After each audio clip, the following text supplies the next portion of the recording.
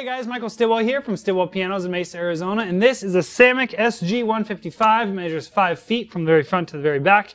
And as you can tell, it's in this really nice high gloss polyester black finish. We've buffed the whole finish out. We actually did not have to do any polyester repair to this piano, so there wasn't any big chips or scratches or anything. So now it just looks brand new. We even polished all the brass for you guys.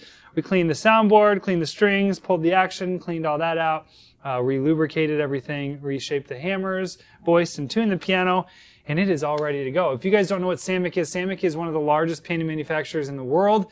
They make a lot of the other people's pianos. They make what we call stencil pianos. So they make Conover Cable, Kohler and Camel, Sherman Clay, Schaefer and Sons. I mean, the list just keeps going.